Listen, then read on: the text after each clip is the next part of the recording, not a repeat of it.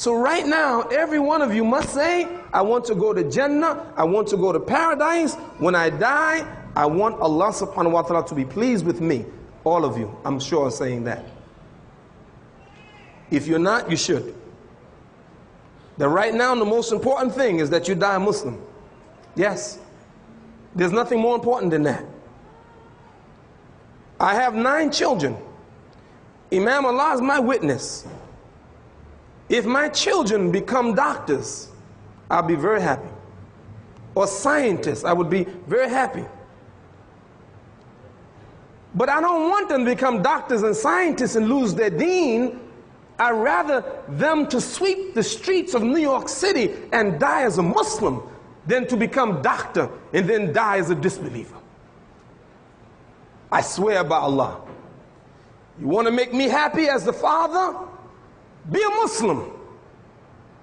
Just be a Muslim. Wake up every day. Thank Allah for giving you life. Every breath that you have. Thank Allah for that. Thank Allah for everything that it gave you. Gave you a wife, then you be thankful for that. There's people who don't have a wife. 2 blocks from the masjid, there's a homeless shelter.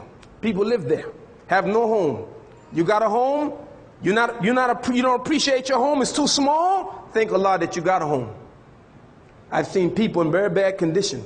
So be a thankful servant that whatever Allah gives you, but wallahi, I swear by Allah, if I had nothing, had no money, and homeless in a homeless shelter, or living in the street, or living in a park, I have everything because I'm Muslim. And if I can die Muslim, then I'm a happy man.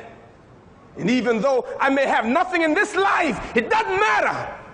It doesn't matter as long as I have Islam. And if I have everything in this world and have no Islam, I have nothing.